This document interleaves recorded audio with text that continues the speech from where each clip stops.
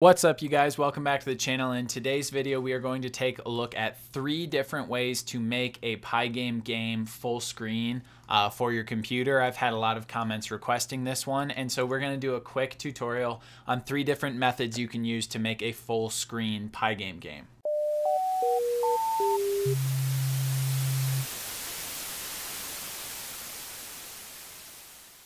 All right, so let's set up a really quick Pygame game by starting with import Pygame and then pygame.init, and then let's make a variable run equals true, and then while run, this is our main game loop. We are going to say for event in pygame.event.get, which is setting up Pygame's like event handling, and then if event type is equal to pygame.quit, so this is that red X in the top corner. We'll set run equal to false, and then we will do pygame.display.flip, so anything we decide to draw on the screen will get drawn on, and then pygame.quit.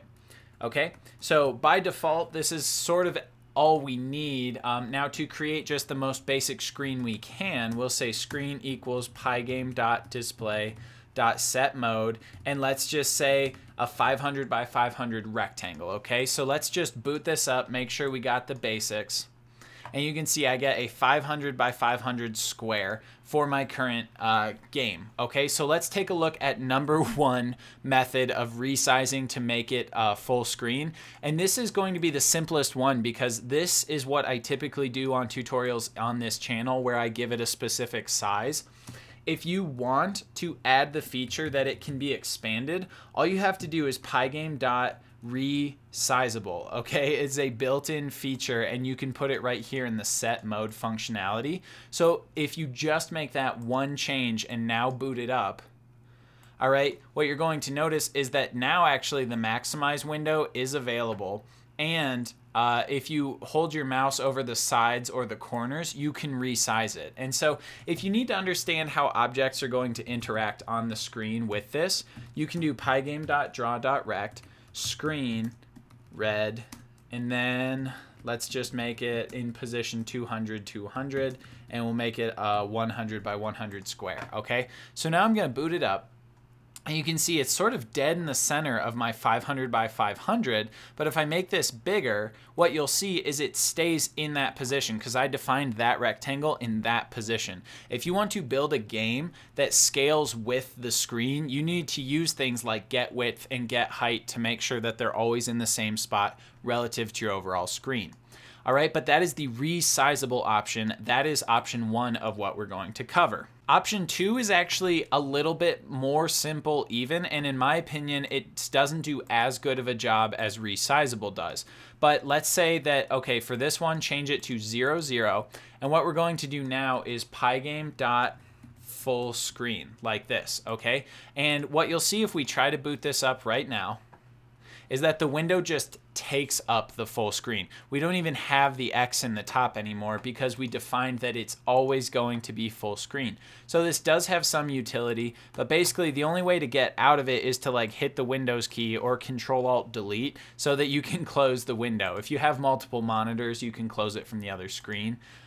But that is the pygame.full screen functionality. It's not that there's no time where you'd want to use that. It's just that resizable gives you sort of the same functionality, but full screen sort of takes away your ability to exit as easily. So this would give you something where you'd maybe want to be putting a close button on the screen somewhere that the players could exit the app from the screen then. All right, so let's take a look at the third one and what I think is probably the proper way of doing this. If you are trying to create a game that can work on anybody's computer and you want them to have a good experience, then I would also import the OS module, which is just a very basic module that comes with installs of Python, and add this line os.environ. And then in here, just say SDL underscore video underscore centered, just like that.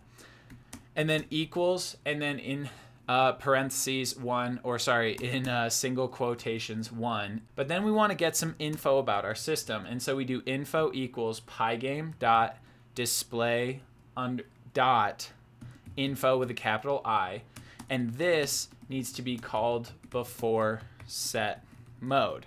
Okay, because we have to get some info.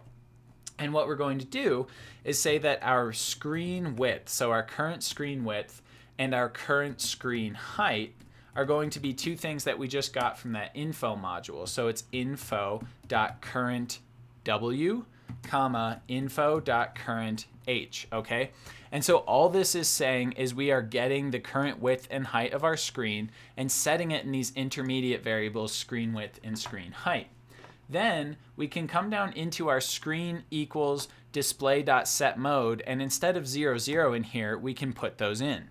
And so if we were to just put those raw values right in here, we would be getting exactly the screen height. So what you want to do a lot of times is actually add a little bit of an offset so you can still see the window bars. So like if we were to do -50 on the height and -10 on the width, this would still give us a pretty much full screen, but where we'd still be able to see the edges. Okay, so let's boot that up.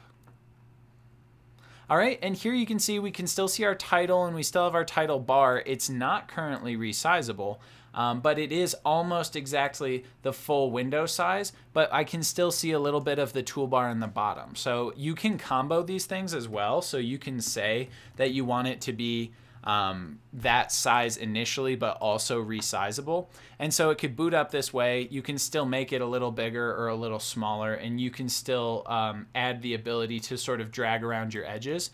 And so these are just 3 different really useful methods for determining the overall window size of your game. So that is forcing a full screen, making it resizable, and then actually using your system to get the size of the screen and using that to determine your game window. So I hope you found this useful. Nice short tutorial this week. Let me know in the comments below what you'd like to see more of, or if you had any questions about what you saw today. Thank you so much for watching. Don't forget to leave a like, subscribe to the channel. Until next time. Bye.